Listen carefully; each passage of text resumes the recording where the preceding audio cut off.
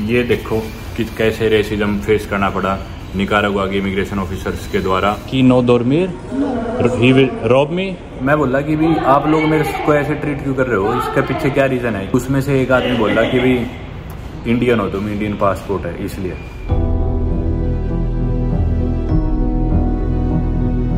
अब मैं border cross करके जाऊंगा निकारागुआ और मैं रात को शायद पहुंचूंगा, जो कि सेफ नहीं है, ट्रैवल नहीं करना चाहिए इन कंट्रीज में रात को। चोलुटेका क्वांटोस लिम्पेरा, इतने टैक्सी वाले चिपट रहे हैं यहाँ पे। बैग देखते ही गुआसाउले ये भाई बस अपनी चलो बोला। तो ये भाई बोल रहा है 50 लिम्पेरा, जो कि अपने इंडिया के 160 रुपये बने। सही है, अब अंधेरे में काट ढूंढेंगे, चलते ग्रासियास सरमाना। ये है भाई एग्जिट इनकी होंडुरस की, इधर से स्टैम्प मरवा के फिर आगे जाना है बॉर्डर पे। डोंडे एस्टा फ्रंटेरा दे निकारागुआ इमिग्रेशन आया।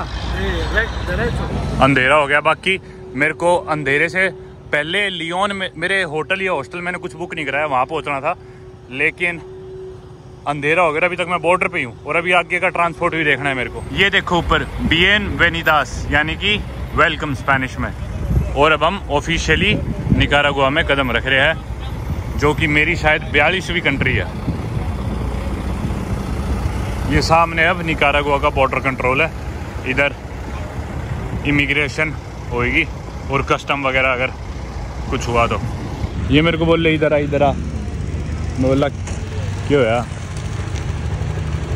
Inmigración, está aquí. Aquí vamos a revisar pasaporte. Office, Immigration Office. Pasaporte aquí. ये आदमी मेरे को लग तो नहीं रहा।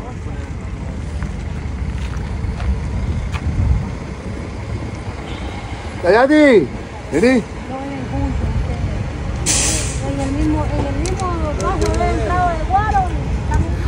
Español. तो भाई मैं बॉर्डर के नज़दीक इधर आया ना, तो ये आदमी चीखने लग गया इधर आ इधर आ। मेरे को पहले तो शक सा हुआ कि भी कोई स्कैमर ना हो, क्योंकि बॉर्डर पे इस तरह के आदमी फिर भी मिल जाए। तो मैं बोला ऑफिस का है, ऑफिस बोला पासपोर्ट दो, पासपोर्ट। मैं बोला ऑफिस का है, बोला ये ऑफिस, पासपोर्ट दो। फिर मैंने उसकी टोपी देखी, टोपी पे लिखा था, फिर मैं समझ गया ऑफिशियली है कोई।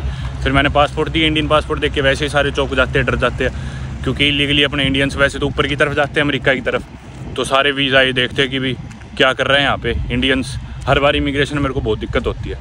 फिर लेकिन बोले कि कोविड वैक्सीनेशन दिखा, वो दूसरी लेडी है, उसने वैक्सीनेशन की फ़ोटो खींची, पासपोर्ट की फ़ोटो खींची, थोड़ा सा देखा और फिर बोले जाओ आगे। मेरे को एक कस्टम्स का फॉर्म दे दिया बैग्स के लिए, जो मेरे को फिल करना है, और बोले आगे उधर चले जाओ। मेरे को बस एक चीज़ की सिरदर्दी है थोड़ी सी, कि भी कोई साधन मिल जाए जाने का लियोन, यहाँ फंस के ना खड़ा हो जाऊँ बॉर्डर पे, ना इस देश का रहा ना उस देश का।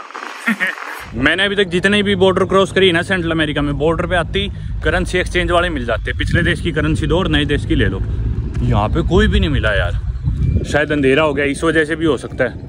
अब मेरे पास करेंसी नहीं है निकारागुआ की। खैर होंडुरस की कौन सी है, 100 रुपये है वहाँ के होंडुरस के। ये इनका इमिग्रेशन डिपार्टमेंट शुरू हो गया। ये दिया है भाई फार्म सा इन्होंने भरने का, ये मैं यहाँ पे भर लेता हूँ। इनकी इमिग्रेशन पे आ गया, और मैंने सुना है कि ना बहुत सख्त है इनकी, कि भाई खास करके गुआसाउले, ये सारी इन चीज़ों को लेके ना बहुत ज़्यादा सख्ताई है इनकी सरकार में, मैंने सुना है। अभी आगे डिस्कस करूँगा। यहाँ से निकल के फार्म भर दिया मैंने, अब जाते हैं इमिग्रेशन कराते हैं अपना। इमिग्रेशन पे भाई एक भयंकर समस्या होगी, काफ़ी ज़्यादा दिक्कत में पड़ गया था। दरअसल क्या हुआ, ये कार्ड एक्सेप्ट नहीं करते, सिर्फ US डॉलर लेते, और बोले वीज़ा है $50 का, उसके अलावा $13 की और से फीस है इनकी, कोई प्रोसेसिंग फ़ीस होगी पता नहीं। और बोले, मैं बोला ठीक है अब दे दो, क्योंकि निकारागुआ का अलग से वीज़ा लो ना तो उसकी वैलिडिटी ज़्यादा होती है। वो जो 4 देशों का मैंने आपको बताया था अभी थोड़ी देर पहले, कि भी ग्वाटेमाला में एंट्री में आपको वीज़ा देते हैं, जो कि उनके हिसाब से 4 देशों में वैलिड है, इंक्लूडिंग निकारागुआ। लेकिन निकारागुआ अपने थोड़े अलग रूल से चलता है, यहाँ पे डिक्टेटरशिप है वैसे भी देश में। तो ये बोले कि भी अलग से लेना पड़ेगा वीज़ा, और $50 का वीज़ा है हमारा, $13 और कुछ फीस, $63 बता दिया। मैं बोला कार्ड, बोले कि सिर्फ US डॉलर देने पड़ेंगे। और मैंने आपको बताया ही कैश आज मैं कितना बेवकूफ़ हो रखा हूँ, लापरवाह हो रखा हूँ, मेरे पास US डॉलर थे ही नहीं। ना मेरे पास होंडुरस की करेंसी, ना मेरे पास यहाँ की करेंसी, ना मेरे पास US डॉलर, सिर्फ कार्ड। और ऐसे देशों में होता ही है इमिग्रेशन पे कई बार दिक्कत हो जाती है कि कार्ड नहीं लेते। मैं बोला मेरे पास तो सिर्फ कार्ड है। बोले कि नहीं, ATM से पैसे निकालो और 9:30 बजे इमिग्रेशन बंद हो जाएगी रात के 7 अभी ऑलरेडी बज चुके। मैं बोला ATM कहाँ है सबसे पास में? बोले ATM होंडुरस है। तो यहाँ से वापस होंडुरस जाओ, उस शहर में ATM से पैसे निकालो, दोबारा से उनका बॉर्डर कंट्रोल पार करो, इधर वो पहले उन आदमियों से दोबारा डील करो, फिर इधर आओ, फिर वो पैसे दो, फिर आगे रात को 9-10 बजे ट्रांसपोर्ट ढूंढो लियोन का। कुदरती एक भाई मिल गया जो ट्रांसलेट कर रहा था, इंग्लिश बोल रहा था, वो अच्छी फ्लुएंट होंडुरस का ही था। उसकी शटल कंपनी है, तो उसकी शटल से काफ़ी लोग आने लग रहे हैं ग्वाटामेला से आगे निकारागुआ। तो वो बोला कि भाई मेरी शटल में चल पड़, $30 फीस लूँगा यहाँ से, मतलब टिकट के, जो कि हालांकि काफ़ी ज़्यादा है। मेरे ख्याल से $10 होगी मेरी ख्याल टिकट यहाँ से लियोन की, अगर कोई लोकल बस में सफ़र करूँ तो। $10 भी ज़्यादा ही बोल गया। तो फिर वो होंडुरस वाला भाई बोला कि भी तेरे $63 मैं पे कर दूंगा, तू मेरे को लियोन पहुँच के $63 दे दियो, और मेरी शटल में मैं तेरे को लियोन तेरे हॉस्टल भी छोड़ दूंगा जहाँ भी तेरे को उतरना हो। तो मैंने जल्दी से हॉस्टल बुक कराया, एक बिग फुट हॉस्टल नाम से। मैं बोला ठीक है भाई मेरे को छोड़ दियो। बोला मैं $30 ऊपर लूँगा, मतलब $93 हो गए, $63 मेरी यहाँ की फ़ीस के, और $30 मेरे को यहाँ से लियोन ले जाने के। तो अब कहाँ मैं वापस होंडुरस जाऊँगा, वापस आऊँगा पैसे निकाल के। मैं बोला ठीक है भाई तू ले ले जो भी लेना हो तेरे को, तू मेरा काम करवाइए। तो अब वो मेरा पासपोर्ट लेके अंदर गए इमिग्रेशन वाले। बाकी भाई बहुत सख्त है यहाँ के इमिग्रेशन वाले। तो पूछ रहे थे क्या करते हो? मैं बोला मैं यूट्यूब पे वीडियोस बनाता हूँ। बोले नहीं वो तो चलो टाइम पास है, काम क्या करते हो? अपने इंडियन की तरह ही। मैं बोला यही काम करता हूँ, इसी से पैसे कमाता हूँ। फिर कई देर वो भाई ट्रांसलेट करेगा, सवाल जवाब कर रहे थे कि भी आगे कहाँ जाएगा, कोस्टा रिका जाएगा। इंडियन पासपोर्ट आपको पता ही है, देख के एकदम ये ऐसे एक्ट करते हैं। पर चलो कोई नहीं, अब वेट कर रहा हूँ मेरे पासपोर्ट आने की, और वो भाई मेरे पैसे पे कर देगा। तो अभी ना इमिग्रेशन पे बैठे बैठे मैंने मेरे दोस्तों से बात करी जो और देशों के थे, जिन्होंने भी बॉर्डर क्रॉस करके निकारागुआ में एंट्री ली है। होंडुरस तो कोई नहीं रुका, एल सैल्वाडोर जो मेरे साथ एक ब्रिटिश कपल था और एक दो और दोस्त थे वो आए थे। तो उन्होंने बताया कि किसी ने भी वीज़ा फ़ीस पे नहीं करी, $50 अलग से वीज़ा नहीं लिया 30 दिन का एडिशनल, सिर्फ ये जो $13-14 इनकी इमिग्रेशन की फ़ीस थी वो दी है वीज़ा। और ये जो भाई मेरे को अपनी शटल में लेके जाने लग रहा है ना, इसकी शटल में लोग भरे हुए हैं, मोस्टली यूरोपियन है सारे, उन सब के पासपोर्ट इस भाई के हाथ में है, ये लेके इमिग्रेशन पे खड़ा है। किसी को भी वीज़ा लेने की ज़रूरत नहीं है। लेकिन क्यों मैंने इस भाई को बोला कि मेरे से क्यों बोल रहे कि भी अलग से वीज़ा लो, जब ग्वाटेमाला का वीज़ा 4 देशों में वैलिड है। तो ये भाई बोला कि भी क्योंकि तेरा इंडियन पासपोर्ट है।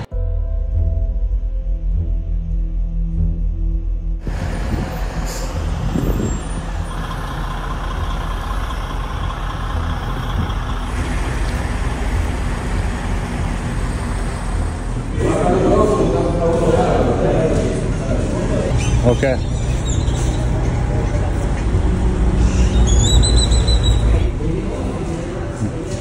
¿Dormir aquí? Seguridad. Sí. ¿Hablan español? No, मैं फंस चुका हूँ अभी होंडुरस और निकारागुआ के बीच में। होंडुरस की इमिग्रेशन पे दोबारा आया हूँ, और यहाँ पे जो बाहर गार्ड्स थे, आर्म्ड गार्ड्स, बोले कि इधर बिल्कुल भी सेफ़ नहीं है बाहर रहना। और फिर एक आदमी आया, आर्म्ड गार्ड्स ने मेरे को, एक आदमी, वो आर्म्ड गार्ड्स भी बोले कि हमें कितने पैसे दोगे? नो सेगुरो कि no dormir, he will rob me, okay. Hotel, yo lo puedo llevar a un hotel. Okay, seguro. Seguro. Aquí no seguro, not safe.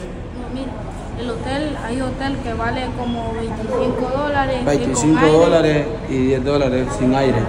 Okay. Si quieren nosotros lo podemos ir a acompañar al hotel. Nosotros le podemos ir a acompañar. Aquí caminar seguro, safe, okay. Si quieren yo lo...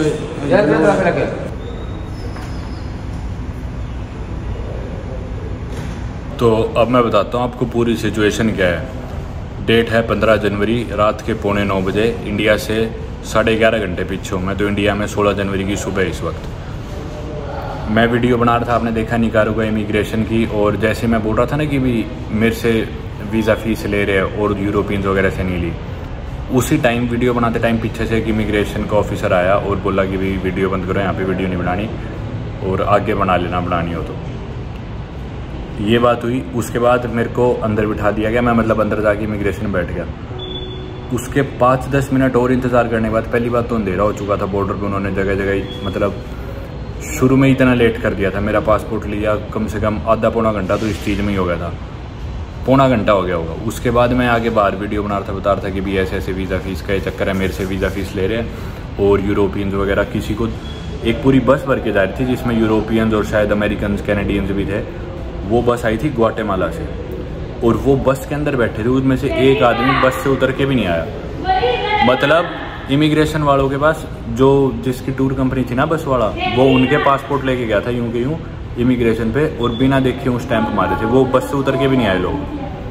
और जब मेरी बारी आई तो मेरे को वहाँ बिठाए रखा, क्योंकि इंडियन पासपोर्ट होल्डर था, और पूछताछ करी।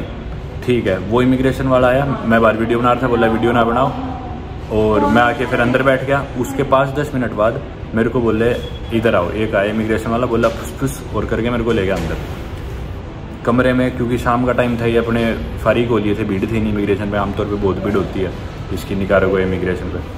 तो 5-6 जितने भी ऑफिसर थे ना, सब ने मेरे को घेर लिया, बिठाया और बोले कि भी तुम रिपोर्टिंग करने आ रहे हो हमारे देश में, ये वो। मैं बोला भाई, उनको लगा कि न्यूज़ रिपोर्टर तो नहीं है, वो मतलब बात शिफ्ट कर रहे थे। उनको भी पता है कि भी, उन्होंने मेरे से पूछा क्या करते हो, मैं बोला भाई मैं ट्रैवल करता हूँ, ट्रैवल की वीडियोज़ बनाता हूँ, लेकिन वो बात शिफ्ट कर रहे थे। तो फिर मैं बोला भाई मैं तो टूरिज़्म प्रमोट करता हूँ, मैं जिन विदेशों में जाता हूँ, और मैं तो दुनिया के हर देश घूमने का मेरा टारगेट है।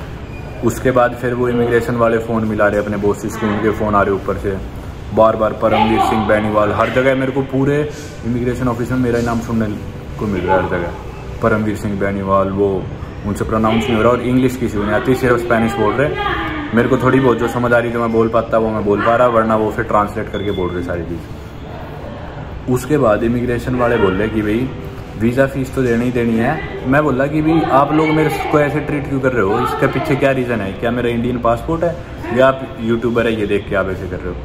तो उसमें से एक आदमी बोला कि भाई इंडियन हो तुम, इंडियन पासपोर्ट है इसलिए, एक इमिग्रेशन वाला बोला। फिर वो इधर उधर हो गए, उन्होंने बात चेंज ही कर दी।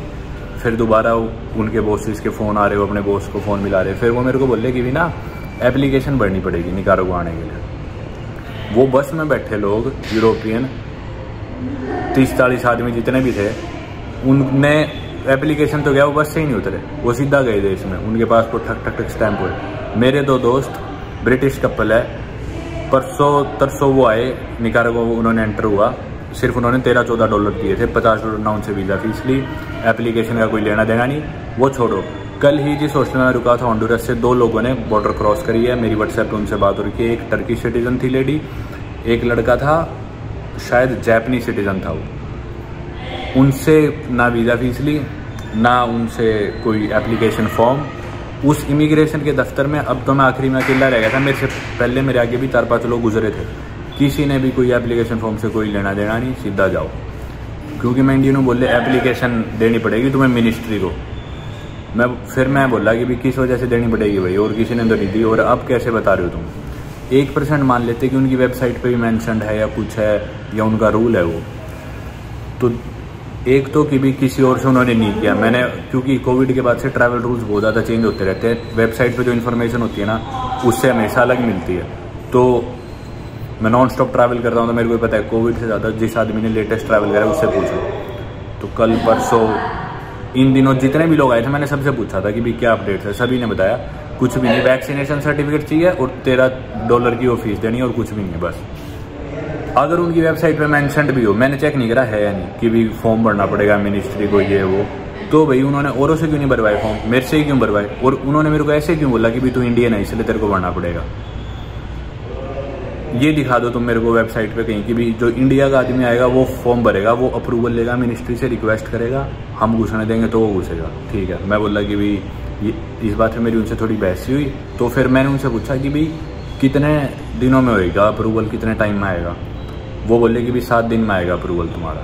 मैं बोला 7 दिन में क्या करूँगा?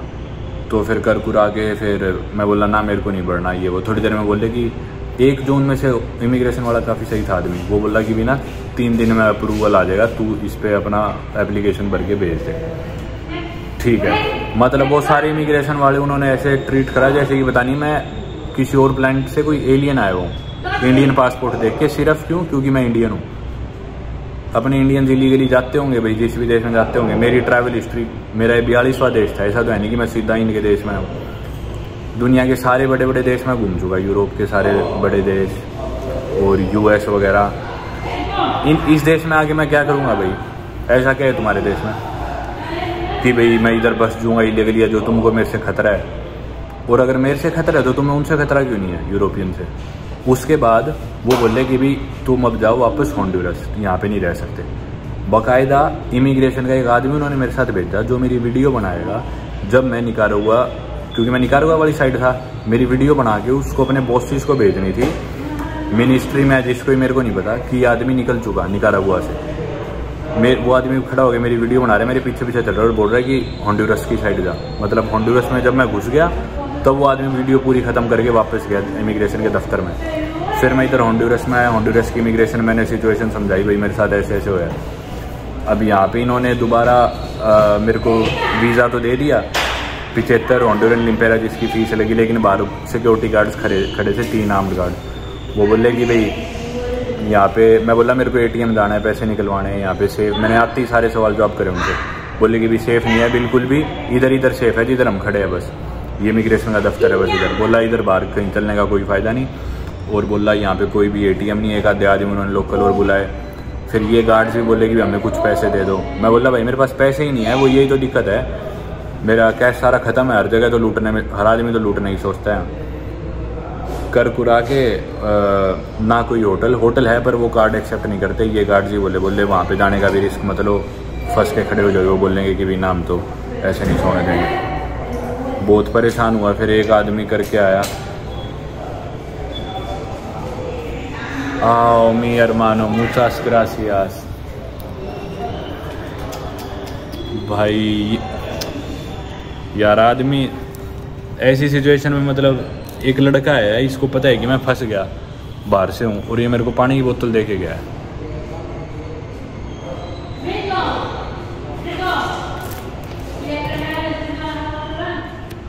तो ये सब हो गया। वो गार्ड्स भी बाहर, पर चलो गार्ड्स मदद तो कर रहे थे, पैसे ले ले चलो कोई नहीं, मदद तो कर दे। उसके बाद फिर एक आदमी आया, जो आदमी गार्ड्स कोई बताने लग रहा था, मेरी मदद कर रहा था कि भी उस होटल में चले जाना या रुक जाना। वो आदमी जब मेरे से बात करने लग रहा था ना, पीछे से लड़का जो मेरे को पानी दे के गया, उस आदमी के मुंह में से दारू की बदबू भी आ रही थी। पीछे से ये आदमी जो मेरे को पानी दे गया लड़का, इसने इशारा करा कि भी ना ना ना ना इसके साथ मत जा बिल्कुल भी। तो मेरे को शक सा सिचुएशन मेरे को गड़बड़ लगी, तो मैं रुक गया यहीं पे इमिग्रेशन के दफ्तर में। फिर इस आदमी ने आके मेरे को समझाया ये चोर है, इसके साथ मत जाइए लूट लेंगे। तो अब मैंने यही ठीक समझा, यहाँ दफ्तर में मैं लेटा हूँ, मेरे को भी इन्होंने यही बोला इमिग्रेशन वालों ने, गार्ड्स ने, कि भी ये इलाका थोड़ा सिक्योर है और बाकी यहाँ पे कुछ भी नहीं है। शायद ये दफ्तर भी बंद हो जाए कुछ देर में। बेसिकली मैं होंडुरस और निकारागुआ के बीच में फंसा हूँ, पर होंडुरस वाली साइड आ गया, मेरा पासपोर्ट स्टैंप हो गया। आसपास जो भी होटल है कोई कार्ड एक्सेप्ट नहीं करता, और होटल तक जाने का मैं रिस्क ले नहीं सकता कि बाय चांस उन्होंने बोल दिया कि भाई नहीं बिल्कुल ही नहीं सोने देंगे, कल भी पैसे नहीं दे सकते। और 1 किलोमीटर का सफ़र है यहाँ से किसी होटल तक का।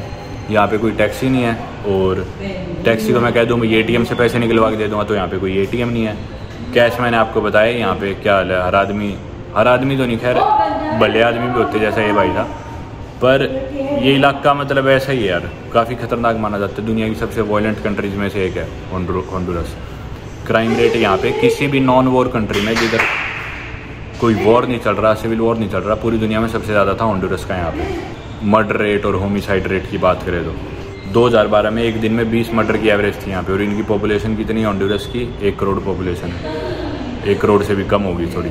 और इंडिया में कितनी 82 का था पिछले साल शायद, एक दिन में 82 मर्डर, जबकि 150 गुना पॉपुलेशन है इनसे, 140 करोड़ ऑलमोस्ट। तो पर पर्सन के हिसाब से देखा जाए तो यहाँ का जो होमिसाइड रेट है या फिर क्राइम रेट है अपने इंडिया से 35 से 40 गुना ज़्यादा है। तो समझो इंडिया से 35 से 40 गुना ज़्यादा खतरनाक जगह पे हूँ मैं, जिधर अब मैं रात को फंस चुका हूँ। किस वजह से? सिर्फ निकारागुआ के इमिग्रेशन ऑफिसर्स की लापरवाही और रेसिज्म की वजह से।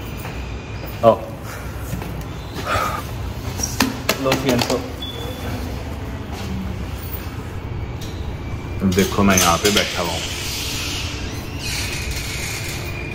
यहाँ पे किसी ने बाइक किसी भी खड़ी कर रखी है, और अभी तो रात के 9 बजे, थोड़ी देर में सारे लोग चले जाएंगे। फिर क्या करूँगा मैं? ये देखो कि कैसे रेसिज्म फेस करना पड़ा निकारागुआ के इमिग्रेशन ऑफिसर्स के द्वारा सिर्फ ये रीज़न कि भी इंडियन पासपोर्ट होल्डर है, पता नहीं है क्या कर देगा। इसकी पूरी जांच करो, इससे एक्स्ट्रा पैसे लो, इसको तंग करो, ये इससे एप्लीकेशन फॉर्म भरवाओ और रात को इसको वापस भेज दो, फिर इसको ह्यूमिलेट करो, इसकी वीडियो बनाओ कि ये हमारे देश से बाहर निकल गया। जैसे कि तो भाई मैं कोई आतंकवादी आ गया था इनके देश में और उसको वापस देश से बाहर निकाल दिया। और ये सारी बातें ऐसे नहीं है कि मैं खुद से बना के बोल रहा हूँ कि भाई मैं इंडियन हूँ तो इसलिए मेरे साथ उन्होंने मेरे मुंह पे कही है बात कि भाई तू इंडियन है इसलिए तेरे साथ ऐसे कर रहे हैं। ये ही नहीं, ये उनके मुंह पे बोलने से पहले की भी बात है। जब मैं इमिग्रेशन पे था ना, तो जो आदमी जिसकी शटल कंपनी थी जो उन यूरोपियंस को लेके जाने लग रहा था, वो आदमी उन सब के पासपोर्ट का गुच्छा बना के ले आया, इमिग्रेशन पे स्टैम्प मरवाई। मैंने उससे पूछा कि भी इनसे किसी से वीज़ा नहीं लिया, मेरे किसी दोस्त से वीज़ा के पैसे नहीं लिए, मेरे से पैसे क्यों ले रहे हैं? तो वो लड़का भी मेरे को धीरे से बोला कि भी क्योंकि तुम इंडियन हो ना इसलिए ले रहे हैं तुमसे। ये अपनी पासपोर्ट की वैल्यू है, इंडियन पासपोर्ट की। अगर अपनी सरकार भी ऐसी लापरवाह रहेगी इन चीज़ों के हिसाब से तो भाई ऐसे ही दुखी होंगे अपन। और इंडियन पासपोर्ट पे ट्रैवल मैं हर बार बोलता हूँ कि बहुत मुश्किल है, आप सभी को पता है, लेकिन फिर भी हम करते हैं।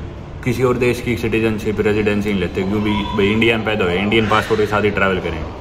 अगर अगले नहीं घुसने देंगे तो भाई नहीं घुसेंगे, ज़रूरी है, हम अपने देश में चल जाएंगे उल्टे। तो भाई यही सिचुएशन है। लेकिन पर अगलों को पता तो कि भाई भुगते तो अगले ये चीज़ कि भी इंडियंस के साथ ऐसे नहीं करना चाहिए, अगले को रियलाइज़ तो कम से कम। बस ये मेरा मैसेज है। ये पीछे की लाइट भी बंद कर गई है दफ्तर वाले इमिग्रेशन की, और मेरे ख्याल से बंद कर रहे हैं अब। रात के बजे है 12:15 और मच्छर है, पता नहीं क्या है, मेरी पूरी टांगे एक तरह से खा ली है सही में। रात के 3 बजे है और नेट नहीं चलने लग रहा। कुदरती मेरे पास इंटरनेट था तो, पर सिग्नल चले गए। 4 या 5 घंटे हो चुके, तो मैं वीडियो भी अपलोड नहीं कर पा रहा, ना घर पे मैसेज कर पा रहा किसी को। अब बस यही इंतज़ार है जल्दी से थोड़ा चांद ना हो, बाहर निकलूं किसी तरह, आसपास कोई होटल ढूंढूं या जगह ढूंढूं जिधर वाईफाई मिले। पूरे इमिग्रेशन पे मेरे अलावा और कोई नहीं है। ये देखो, और ये गेट खुले, इधर से कोई भी आ जा सकता है। और इस तरफ तो चलो सिक्योरिटी है, मान लिया मैंने, पहले 3 गार्ड देखे थे। इस तरफ कुछ भी नहीं है, कोई भी अंदर आ रहा है और जा रहा है, रैंडम लोग। ये देखो सब बंद पड़ा है।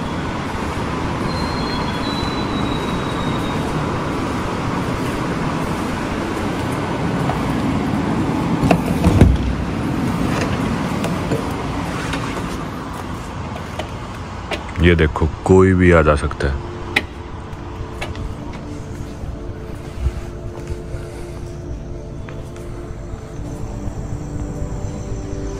कोई सिक्योरिटी नहीं है यहाँ पे। थोड़ी देर पहले यहाँ पे खूब सारे लोग थे। मजाक नहीं कर रहा भाई, मेरे अलावा कोई और होता ना 100% घबराहट से मर जाता।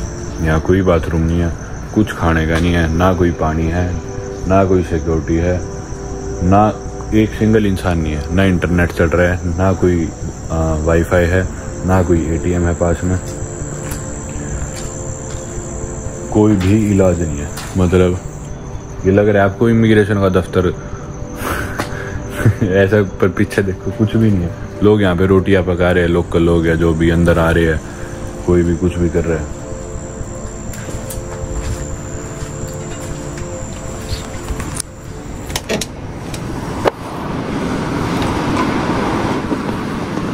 ये दूसरा गेट है, इधर 3 सिपाही खड़े थे आर्म्ड गार्ड जब मैं आया था। अब यहाँ कोई भी नहीं है।